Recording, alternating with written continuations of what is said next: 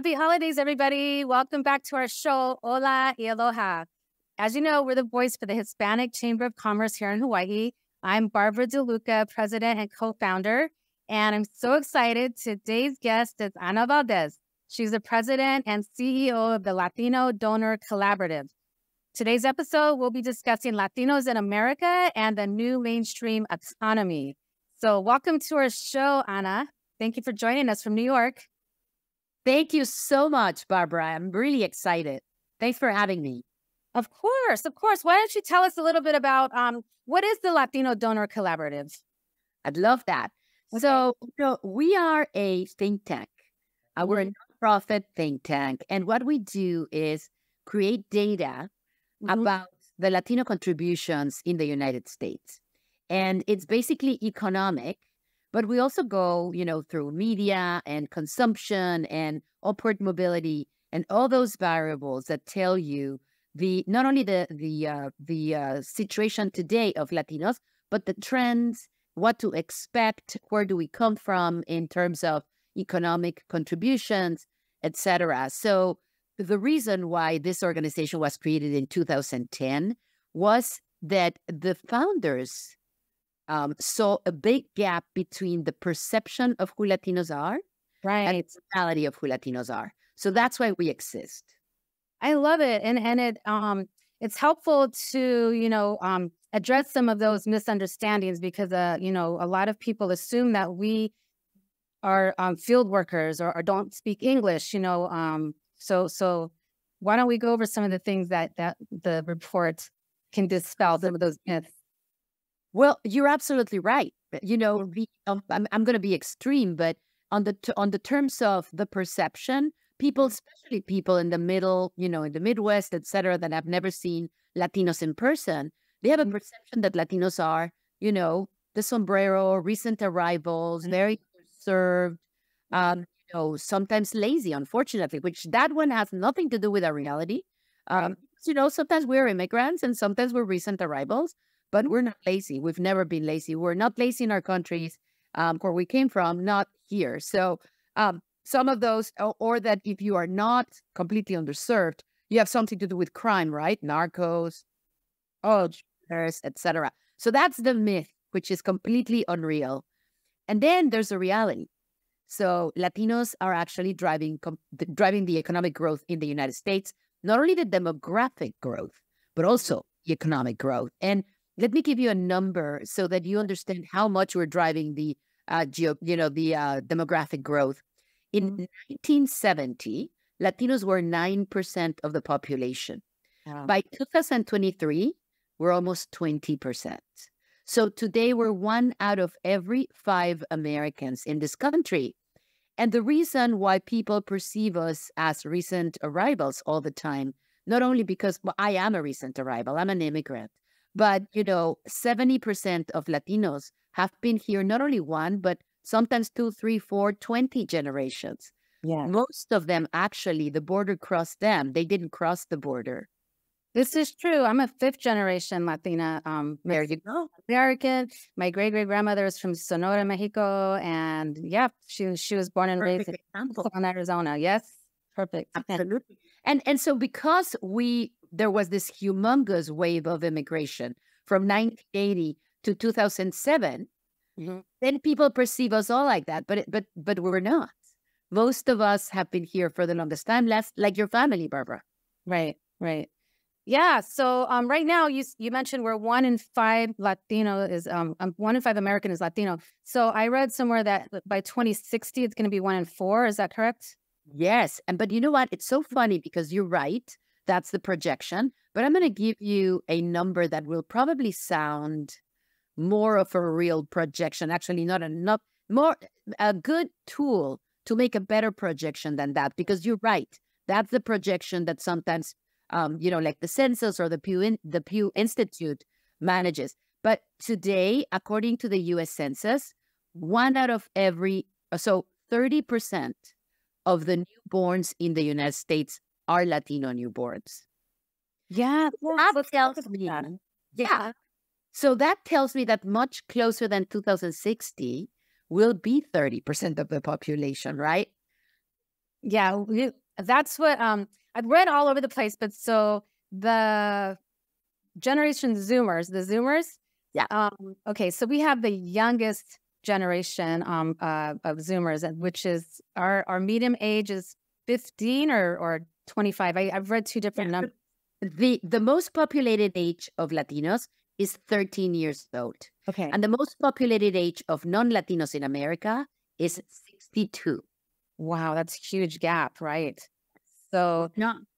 we have so much longer to grow our wealth, gap. So let's talk about the real estate industry. I'm a broker here in Hawaii, and I read that we have 70% of homeownership is Latino. What does that mean? Well, it's interesting because, first of all, let me just finish that part of the youth. Imagine that if our average age is 13, okay, then we're not even close to peaking. Right. Because we will peak when the majority of our workforce, of our population, is in the workforce actively. But today, the majority of our population is not even in the working age. So imagine our power once we actually integrate, right? And especially with the numbers that I'm going to give you of educational attainment and upward mobility. And as you're saying, going perfect to segue to your industry, it's not that we are 70% of the homes are ours, but 70% of the growth of the new homes in the next 30 years will come from us. So imagine that if today, I don't know, today is, I think it's 62% of all the new homes in the last 3 years have been bought by Latinos. But in the next 30 years, more than 55% of the new homes will be bought by us. That's so exciting. I have Zoomers as a mother, and that whole generation, they're graduating at higher levels from college, entering the workforce, making more money, entering the C-suites, you name it. Exactly. So we kept saying, and actually this year with ASU, we were able to bring out why and from where are we really growing so much economically, right?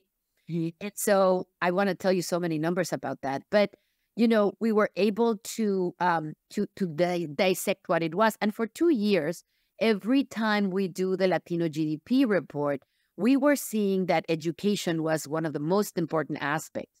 So this year we partner with the Society of Latino Engineers. The acronym is SHIP. And we did a report about engineers in the United States.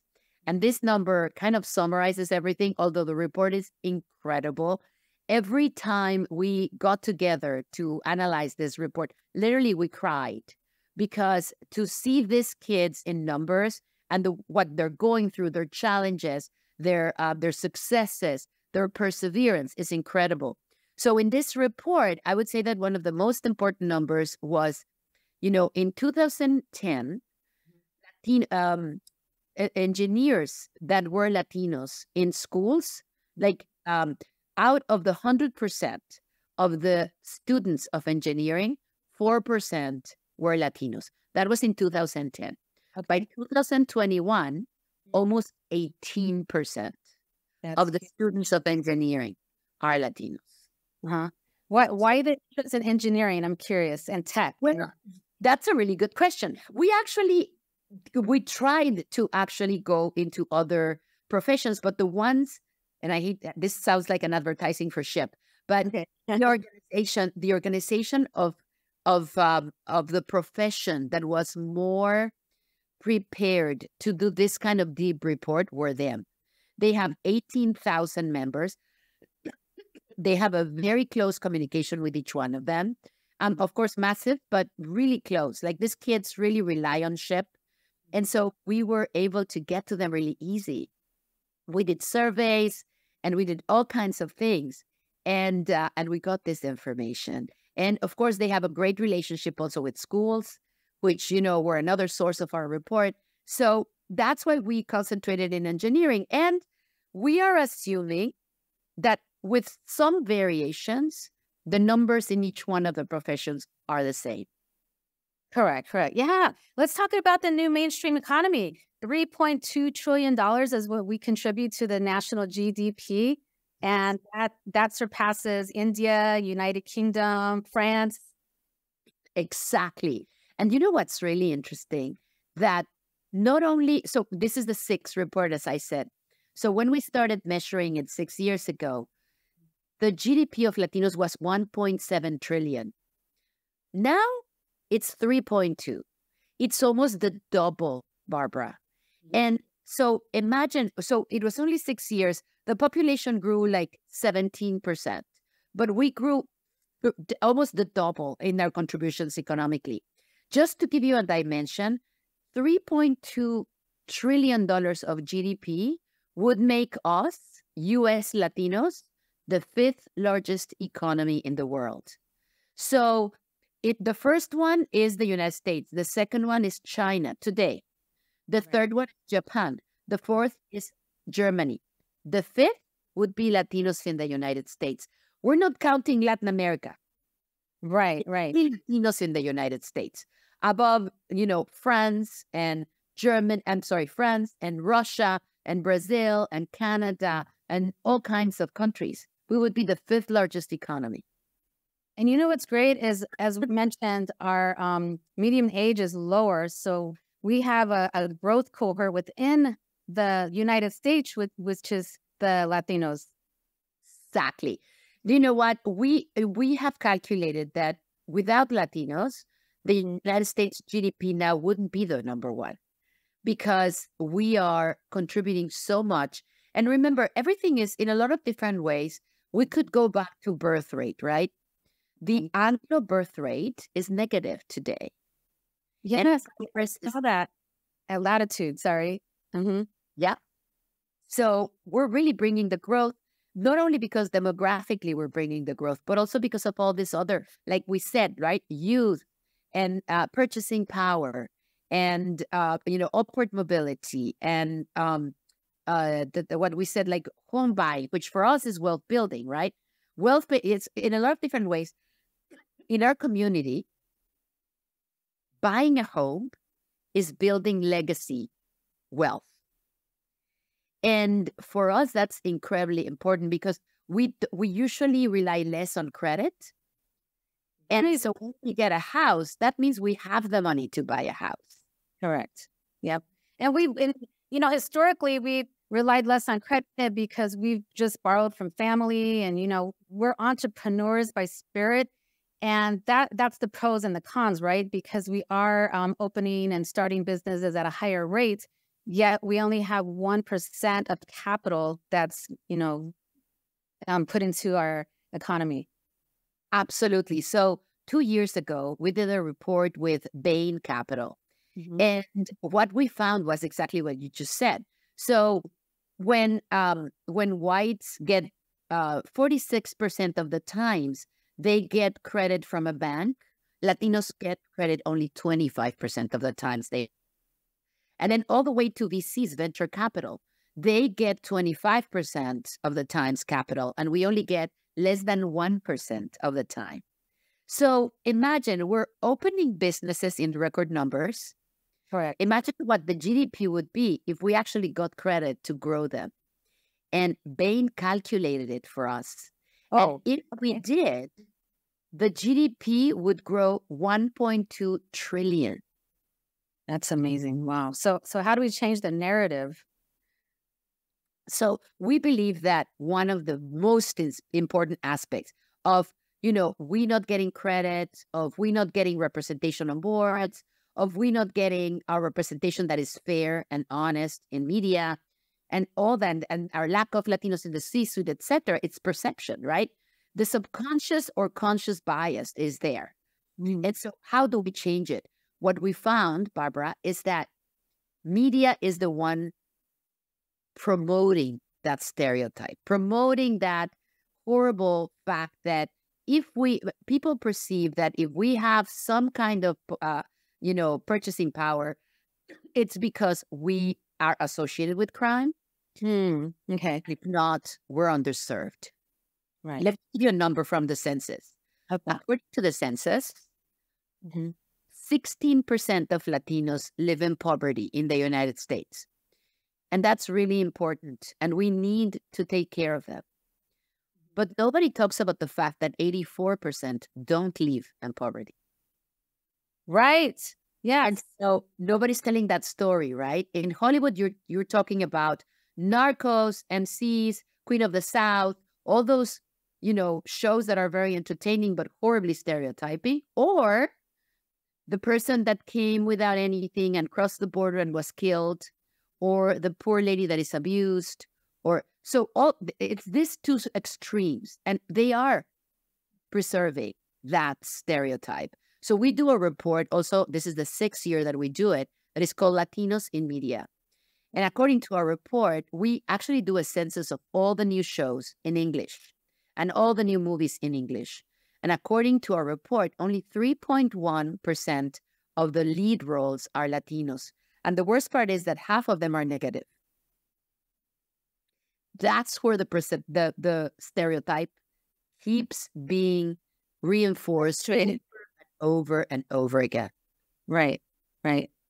Well, it's shifting.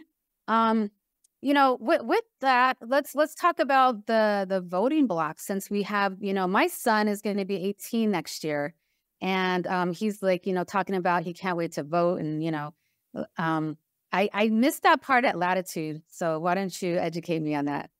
Absolutely. Well, Latinos are, as I said, right, that big wave of immigration made at certain point, like in 1995, a big, block of our Latino population couldn't vote because they didn't have a citizenship yet.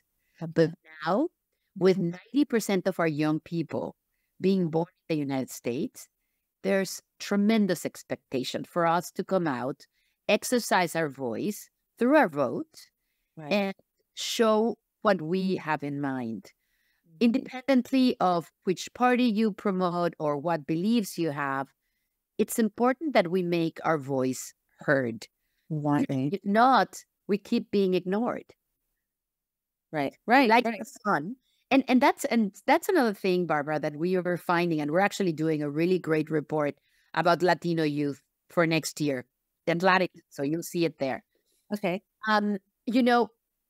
My generation, first of all, we came to this country and we're grateful. We also don't want to create too much, trouble because, we're new, recent arrivals. That's the immigrant wave, right? Not your immigration, not your wave, but like that part, right? We're more quiet. We are very loyal with brands. We're a very specific, kind of more, I would say, passive consumer. Uh-huh. In purchasing, but also in voting, and also in a lot of different ways, right? In our civic participation. But what we're finding is that our youth, those Gen Zers, those Gen Alphas are so much more outspoken. They are extremely assertive. They, first of all, are American. Their first language is English. They've been translating for their parents over and over and over again. They're tired of their parents being, I don't want to say abused, but in a lot of different ways, ignored at best, or, taken advantage at worst. They know they've earned their space wherever they go. Their parents did it for them, but they are doing it too. Because, for example, as our report mentions, they go through depression and mental health issues and sometimes homelessness, but they graduate and they show up in a suit to look for a job at Google and Meta and Procter & Gamble and the banks, right? Yeah. And so they know they earned that space. They're not like us. They're not like me. I think you're much younger than me, but they're not like me. They are actually very assertive, and they are not going to go with, neither brands nor candidates, nor, channels or media companies that don't represent them well. And we're documenting that so that before people start seeing fallouts in their branding, start taking care of their marketing, their recruitment, their procurement, and all the other things that they have to be including us in. Oh yeah, they're definitely out there doing their own research, making up their minds for themselves, what they want to believe. And 31% of them are on TikTok. I have to be on TikTok for business, so I'm learning from the Generation Z's, what they think. So they don't just believe whatever they see on the news. They think for themselves. Yeah, they're independent thinkers for sure. Absolutely, absolutely. And there are hope because they'll have a much better platform than we did. And they know and you know what I love this from immigrant parents, that these kids, that's why the only immigration movement that has prospered is the dreamers, because these kids know the sacrifices their parents did, right? They're going to make them worth, and whatever it takes, they're going to speak out, because they know their parents gave everything and they deserve everything. Yes, they're going to speak out because they're used to speaking up for their parents and filling out documents and forms for their parents. So they had to grow up real fast. Absolutely. Yeah. Absolutely. I have a couple of quick facts for you for Hawaii. So I moved here in 1999, and the Latino population has grown 80% since 2000 to now. So right now we're 11% of the population. So if you look at our census from 2020, we were at 1.4 million across all the islands. And so 11% of that is equal to 160,000 Latinos. And yeah, and island, sorry. No, I was going to ask you, I'm a humongous fan of Magnum PI. Yes. I don't know. I mean, I haven't been in Hawaii for like 15 years, but I see Jay Hernandez there, and I'm like, he looks very good in Hawaii. There should be more Latinos there. Oh yeah. I've seen restaurants and businesses just pop up all over the place. Actually, there's 722 Hispanic-owned businesses in Hawaii, and they employ 5,600 people and contribute 500 million to under 1 billion to our economy. So this is why we founded the Hispanic Chamber of Commerce Hawaii. We want to, reach out and form a community, because on Oahu or across our islands, we don't have neighborhoods. We're just kind of spread out everywhere, which I love too. It's great. And it's just so interesting how Latinos got here. It's a whole nother story. I want to hear about it, but first I need to congratulate you, because Barbara, it's needed. That Chamber of Commerce is needed. And all these numbers should help you grow it more, because people have to be prepared, right? I mean, obviously Hawaii is independent and it's a state that is amazing, but tourism, right? And products that are being manufactured there, and, workforce, right? There's so much interaction with California. And in California, we're majority. Latinos are majority now, both in California and in New York. I'm sorry, both in California and in Texas. We are majority Latinos. We're big. The population of Latinos is bigger than the Anglo population. And just FYI, in New York and in California today, every 2 babies being born are Latinos. So we in California are brothers and sisters. So, it's super important that Hawaii knows these numbers. Oh, definitely. And it's communicating to corporate America, the value of doing business with Latinos. Because in Hawaii, 50% of the population is Asian, which is great. And that, but that's where the banks and the corporate is focusing on that market. And we're the fastest growing demographic in Hawaii too. So, just communicating the numbers to them and having, them understand that it's good business to do business with us. It's great for the community, but it's also good for their pocketbook. Exactly. And you know what? In every industry in the world, actually not in the world, but specifically in Hawaii, if you don't do it, somebody else will. True. You better do it first. It's such a small island. And it's great too, because if you see a niche and you fill it, you're going to succeed, because nobody else is doing it here yet. So if you don't hurry up and get on it, somebody else will. You're right. Exactly. Yeah. So, the Latinos, how did they get to Hawaii? How did we get here? In 1900, there was about 5,000 Puerto Ricans were recruited from the sugar cane plantations in Puerto Rico because they had a hurricane. And so we recruited them and brought them over here, the whole families. And this is how the Puerto Ricans started growing in numbers. And they're about 52,000. And the Mexican population here is 53,000. So a majority of the Hispanics is Mexican and Puerto Rican here in Hawaii. Yeah. And the Mexican population is so interesting. So King Kamehameha, he was gifted some cattle.